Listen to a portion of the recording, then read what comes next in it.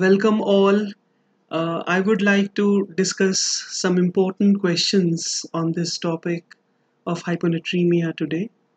The simple first question, hyponatremia is defined as a serum sodium. So, what is the answer?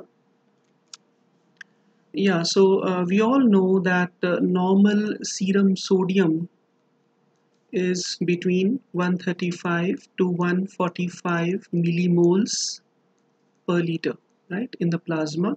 So by definition, therefore, hyponatremia will be option C, that is less than 135 millimoles per liter, right? So you need not mark this as the answer. Some students might think that this is the middle value, so below this, no, the lower limit we need to consider. So below 135 millimoles per liter will be hyponatremia, and if the values go above 145, then this is what is the definition of hypernatremia, right? Now, the last option, this value is also something very, very important to remember, because often in clinical practice we find that once a patient with hyponatremia, serum sodium falls quickly to below 120 millimoles per liter, then at this level, these patients, they start throwing seizures. Right, so very, very important clinical finding in these patients, that is the seizure phenomenon. So a repeatedly asked question to you guys that, when does these patients of hyponatremia, they start throwing seizures? And as I said, this value you should know. So particularly if the serum sodium falls quickly to below 120 millimoles per liter, then generalized tonic-clonic seizures can happen to these patients, right? We need to know this fact that most common electrolyte abnormality in our day-to-day clinical practice is hyponatremia, right?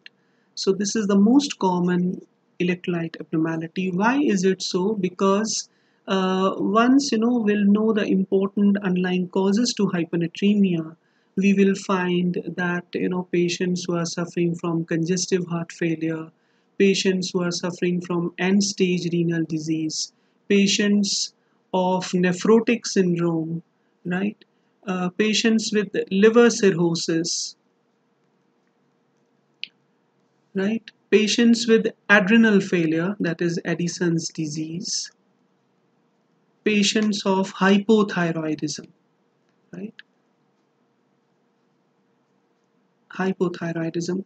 You must have heard of this important condition. We'll discuss this syndrome of inappropriate antidiuretic hormone, SIADH. Then our post-surgical patients. So after any surgery, we advise the patient to be nil perorally, because these anesthetic agents effect are still there, and patient may have aspirations. Post surgery, we advise them nil perorally. So if we give them hypotonic IV fluids, then they may go into hyponatremia. So this is the most common cause of hyponatremia in the surgery department, right? So all these are important underlying causes to hyponatremia, and we can understand, congestive heart failure, end-stage renal disease, nephrotic syndrome, cirrhosis. So all these conditions, combined together. So this is indeed the most common electrolyte abnormality in day-to-day practice. And hyponatremia is a medical emergency. Why? Because once the serum sodium goes low, then what happens? We all understand that sodium, is the principal determinant of plasma osmolality, right? So if you recall, in our previous discussions, we have done that the formula to calculate plasma osmolality is 2 into sodium concentration plus glucose in milligrams per deciliter. If this value is, you need to divide it by 18. Similarly, blood urea nitrogen is often reported as milligrams per deciliter. So to convert into millimoles per liter, we have to divide it by 2.8. So as we can see, this sodium is the principal determinant of plasma osmolality. So with hyponatremia, obviously the plasma osmolality goes low, and therefore, this hyponatremia is often a hypoosmolar state, right? This is a hypoosmolar state. So with hypoosmolality in the ECF, right? Say we have two compartments in our so this is ECF and this is the intracellular compartment, fluid compartment. So what starts happening in hyponatremia? Once the serum sodium goes low, the hypoosmolar states happening into the ECF. So with this situation, you can think upon that this water will start moving towards the intracellular compartment because now it is a hypoosmolar state. So water concentration goes up here, right? And as a result, osmosis phenomenon will start. So water will start moving towards the intracellular compartment. Now, with this thing, what happens? These patients, they start developing cerebral edema, right?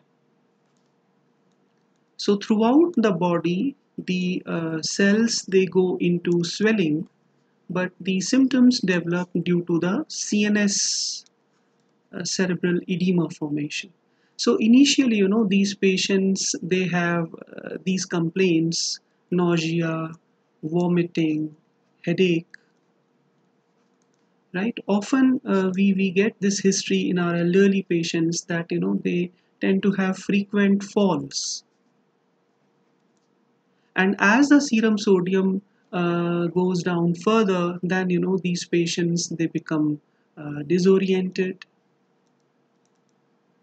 they become drowsy, they become stuporous, they become comatose, right? And as I told you previously also, that particularly if there is a sharp fall in serum sodium to below 120 millimoles per liter value, then these patients, they may throw generalized tonic-clonic seizures also, right? So important thing to know is that hyponatremia is a medical emergency, so we can think of these symptomatology.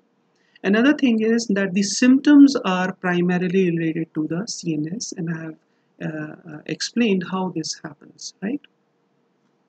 Okay. Now, before discussing the various causes to hyponatremia, we need to discuss this very important condition. What is this pseudo hyponatremia? So, pseudo hyponatremia means that it is a false hyponatremia. Actually, there is not hyponatremia. It is just that the lab is showing an error, right? So, how this happens basically, and what are its underlying causes? Now, there are three important underlying causes to pseudo hyponatremia, and you need to remember, these three very important underlying causes.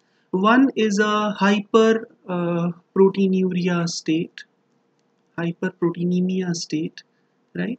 And this is, our plasma cell disorders like multiple myeloma. If we have an increased triglycerides or lipoproteins, right? So familial hyper lipoproteinemia, isolated familial hypertriglyceridemia. So if we have very much elevated triglycerides and lipoproteins, then while we are performing this transurethral resection of the prostate. So post this transurethral resection of the prostate, we irrigate the bladder while doing this surgery with the glycine solution. So after this, these patients, they may develop pseudo hyponatremia. Now, what is the pseudo hyponatremia? Because as I said, serum sodium are found to be low, but the it is just a lab error, right, and not the true hyponatremia. So how it happens basically?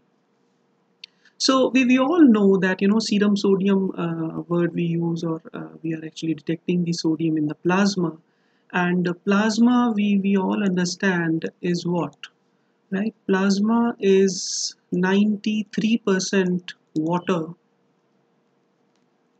and 7% of the plasma is made up of the solid things in the plasma. And what are these solid things?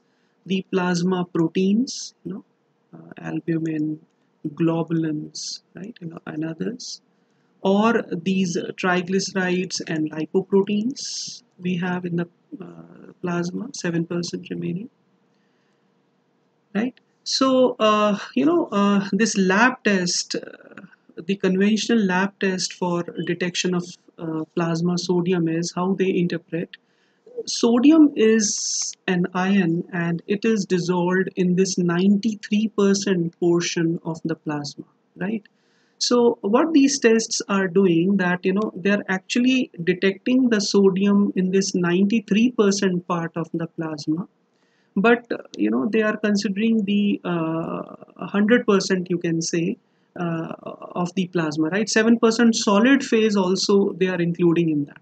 So they are actually, I mean, sodium is actually present in the 93 part, which is the water part of the plasma. In this water portion only we have these dissolved electrolytes, right? So but the test is considering the entire volume of the plasma, right? So there is already a little, you can say, dilution effect. But once, if the solid phase goes up, say globulin fraction is going up, and we have this condition of multiple myeloma, we have that M band. Similarly, the triglycerides or the other lipoproteins are going up, or during this surgery we are using this glycine rich solution, and this glycine is adding on to the solid part of the plasma. Then what will be the scenario? Say instead of the 7%, now because of these elevated values, say it has gone up to 15%.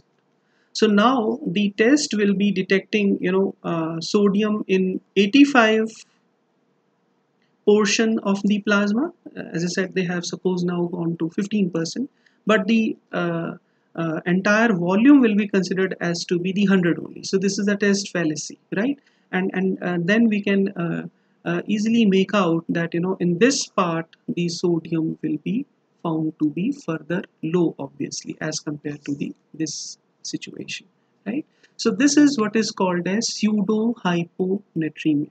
So since actually the sodium levels are normal in the plasma, therefore very important thing to know is that plasma osmolality in this situation is absolutely normal, right? So normal plasma osmolality, we know the formula, we have just done, 2 into sodium plus glucose by 18 plus blood urea nitrogen divided by 2.8, and normal value is say 280 to 295 millimoles or milliosmoles per kg or per liter, whatever, right?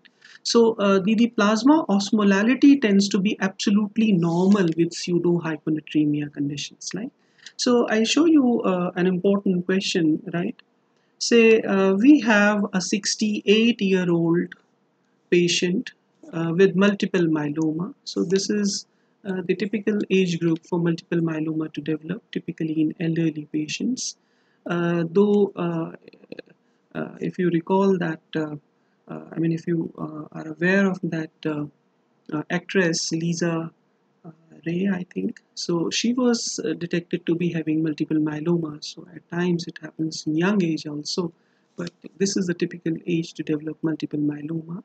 And this patient is on this typical regime to treat this very important hematological malignancy. In fact, multiple myeloma is the second most important, second most common hematological malignancy, after these lymphomas. So lymphomas are the most common hematological malignancies, you should know, and multiple myeloma is the second most common. So on this typical, regime of dexamethasone, bortezomib, and lenalidomide, this patient is on. And this patient presented in the medical emergency with severe bone pains. So this is one of the clinical presentation of multiple myeloma. So there are osteolytic, metastasis into the bone. So that is why these bone pains in these patients. Now kidney function test was done. Multiple myeloma involves kidney also. So serum sodium, was found to be 126 millimoles per liter, right? So reading till here, if you are not aware of the pseudo hyponatremia kind of situation, then one will clearly, know that we are dealing with hyponatremia. So and then it is mentioned that his plasma osmolality was normal, 290 milliosmoles per liter, right?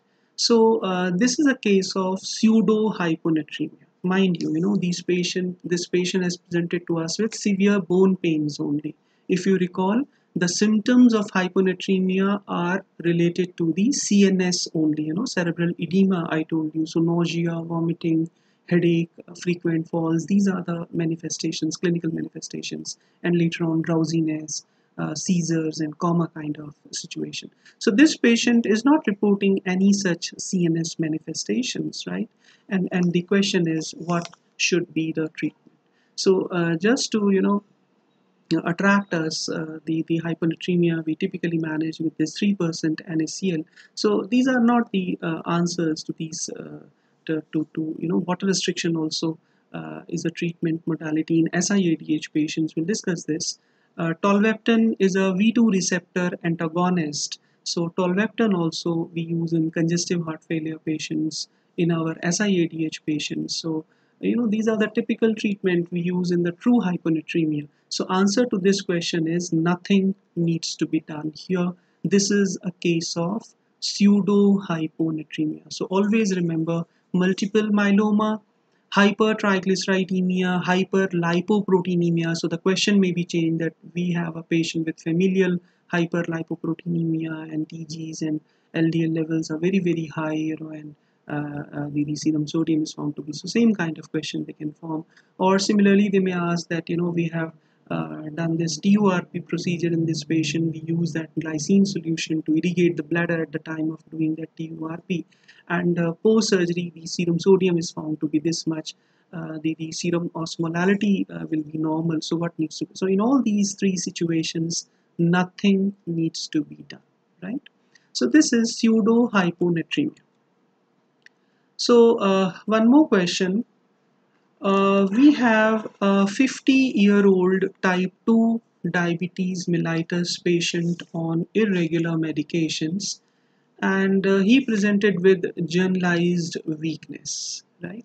So the weakness is because he's on irregular medication and the sugar value is 700.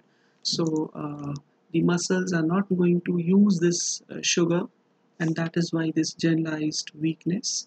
And again, serum sodium is found to be 130 millimoles per liter, right? Uh, Interestingly, blood urine nitrogen is slightly elevated. 10 to 20 is the normal value. Serum osmolality is 310. So we know the normal value, 285 or 280 to 295 milliosmoles per kg. This is the normal serum osmolality. So this is a hyperosmolar state. And why hyperosmolar? Because sugar is very high. So in that formula, if you recall, glucose we need to divide by 18 since it is in milligrams per deciliter. So glucose is very much elevated, and that is why the serum osmolality is high. Now, serum sodium is low. Now, if you recall my discussion on diabetic ketoacidosis and that hyperosmolar hyperglycemic state, so we found that serum sodium was low at the time of presentation in those patients, but serum osmolality is high. So we were discussing that hyponatremia is a hypoosmolar state. Usually, this is what I told you previously. So, so most commonly, remember this way, that hyponatremia most commonly is a hypoosmolar state. But if the plasma osmolality is normal, then it is, as we have done, pseudo hyponatremia. And three important conditions we need to remember always: multiple myeloma, hyperlipoproteinemias, triglyceridemia and lipoproteinemias, and lastly that post-URP patients who have been irrigated with glycine-rich solution. And third possibility is that sometimes this hyponatremia is hyperosmolar state also, right? So what are the classical causes where the hyponatremia is a hyperosmolar state? So here, if we have uncontrolled diabetes, then because of the glucose, the plasma osmolality is high. And what is the mechanism of hyponatremia here? So now it is the reverse thing which is happening, right?